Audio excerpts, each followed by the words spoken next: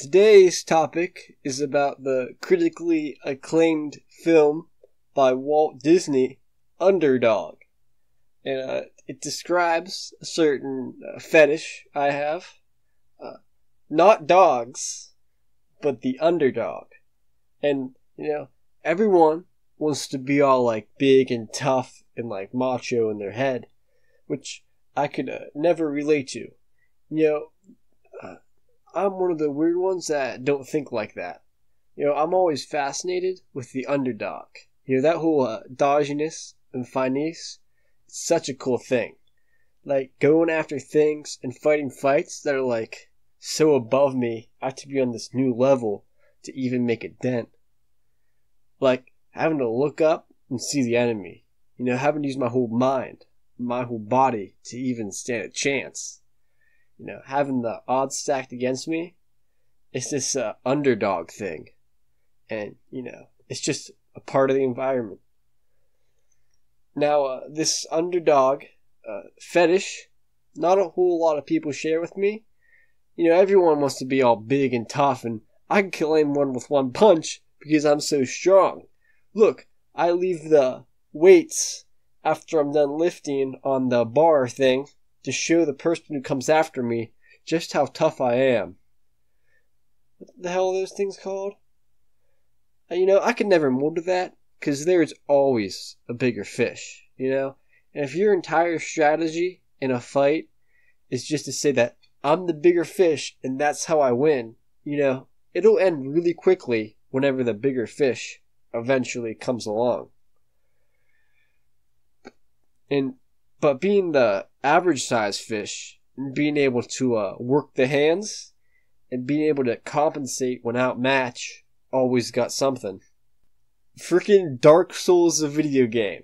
When it's a Saturday night and I get back from all the parties and socializing, I definitely do. I don't socialize, but I play Dark Souls. And I love them, man. I got...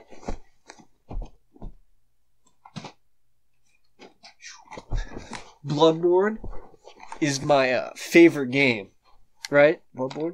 And my favorite boss in all of video gaming is this guy named Ludwig. And you're such the underdog when you fight him. He's like maybe like 25 feet tall, and he got like fused to his horse. Man, I love that game. These Souls games are like some of the best ways to saturate yourself in underdoggetry. Like Dark Souls, you play some worthless zombie, and even like the basic knights are taller than you. The difficulty too. It makes a fight feel so uneven. The player is forced to use skills and finesse to even the odds. It is so badass. It's such a full force of the entire body. And there's a weird thing I want to describe. It's a stalwart in its meaning, but there's no word for it, I know. I like to call it part of the map. Just another cog in the system, being no exception. A commoner who came from where they came. Like in Sekiro, another game from Software. Sekiro will walk into a boss room. He won't bloat his ego. He doesn't try to degrade his opponent's corpse after he wins. He sort of fights, uses what he's got, and weaknesses and all. Sekiro ain't no deity, no supremely powerful god. Hell, he used to try and fight hard to win. It's a leaf in the wind. So plutonic. The underdog is honest. Not trying to be validated and obsessed with facts, but down to earth and humble.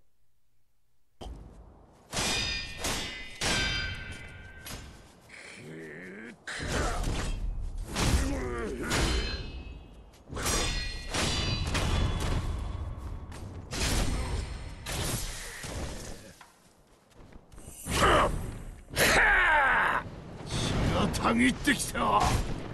行くぞ関野。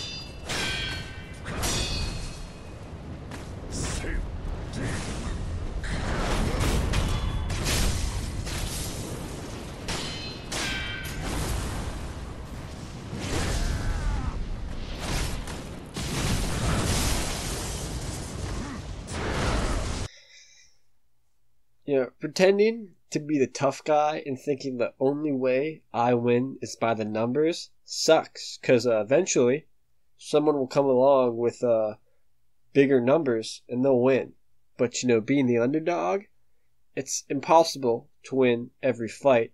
But one can stand a chance and take down huge bosses and goals such beyond. Now this applies to more than just fights. I say fights because it's a good example, but the whole underdog thing can be applied to every goal in every action. Like, I'm going to college, and I'm not going to pretend like I have a bigger wiener than the school campus. You know, I'm playing my cards, working weeks in advance, and using what I got. It's the underdog, you know. Or learning the skill. Like, to play the instrument, don't think like, this guitar is my bitch and it does everything I want. You have to work with the guitar and like make it breathe, you know, and learning becomes so much more natural and easy. You know, the takeaway of this video is that there's always a bigger fish, but you can still be awesome.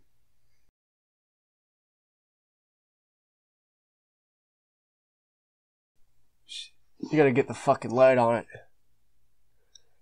Notice the sideburn? That's what they call proper sideburns. That like shit where it like forms into the beard is ugly as hell. Here I have another example. See, that's proper sideburns. You know, it's just the hair that goes down and makes the sideburns, not your facial hair. It looks like shit. It looks so grimy. Like you can like that oil that's on your skin. It's like thick with that, and it's like it's fucking gross. But I have my Toon Link here, and you can notice that his sideburns are just the hair that grows right here extended downwards. That is proper sideburns. Like shortly cut facial hair that goes down like that looks like shit. It looks like fucking shit. But you can look with the Toon Link and see. There it is. See how it's just his hair? It's not a freaking micro beard. It's ugly as hell.